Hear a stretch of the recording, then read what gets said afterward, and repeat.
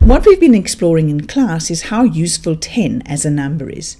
If we arrange our beads in groups of 10, it's very easy to see how many there are.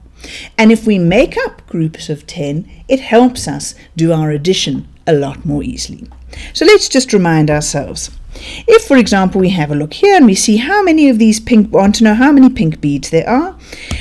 At the moment it's very difficult to, but if we just arrange it very nicely in our little groups of 5 and 5 to make 10, so here 1, 2, 3, 4, 5, and then I put another lot below it, then I can see, okay, I've got 10. That makes it very nice and easy to see there is my first 10.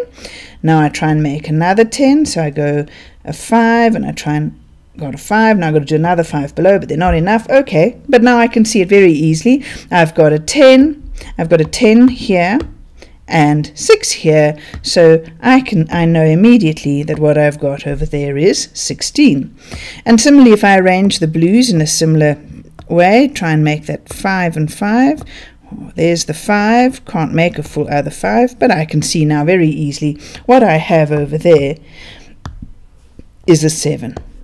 Now, if I want to add those two together, what we were saying in class we can do is to say, look, I've got a 10 and I've got 6, which isn't a complete 10.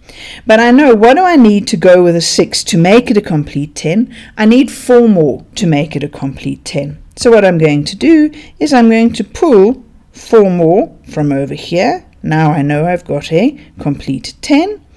And so what do I have? I've got 10, 20, 23, right? So I know my answer is 23. What have I done?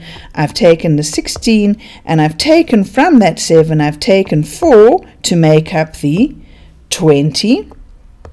And if I take 4 out of the 7, I know I've got 3 left, and so I'll have 20 plus 3, which is 23.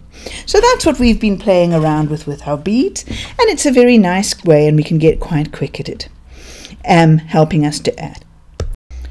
Okay, so we're now going to do a whole lot of our more sums using this idea of completing the 10 and then seeing what is left over. And we're going to do it on the number line. So really what we're going to do on the number line is exactly the same idea. We're going to say, look, here we are at 46 and we want to add on 7. So what we're going to do is we're going to complete to the nearest 10 and then we're going to put on whatever is left over. Alright, so we know the first thing we're aiming at is that 50, and we've practiced our bonds to 10, so we know that to go from 46 and we jump to 50, we've jumped 4 steps. So we've taken 4 out of that 7. How much is left? It's another little 3 steps we must bounce, and we know very well that if we bounce from 50 up 3 steps, we'll get to 53. So we can do this very easily. Let's try another one.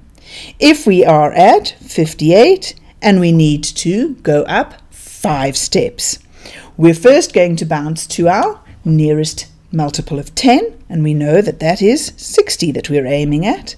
So we know our bonds to 10 very well, so we know we jump 58 to 60, that's a jump of 2. So out of the 5 we've already done 2 steps, we've got 3 more to do, and we know if we go from 60 and a jump of 3, we're going to end up at 63. So our answer is 63. Okay, try these two for yourself now. Pause the video, try them, and then we'll go over them together. You have a number line in your homework book that you can use to do this on. Okay, so first one, start at 48. We're going to jump up. We need to go up by 3. First jump is to 50, which is a jump of 2, and we've got 1 more to do, and so we're going to end up at 51. For 59 plus 4, we start at 59. We jump to 60. Well, that's not much of a jump, it's just 1. We've got then 3 left to make a 4, so we take a jump of 3 and we end up at 63.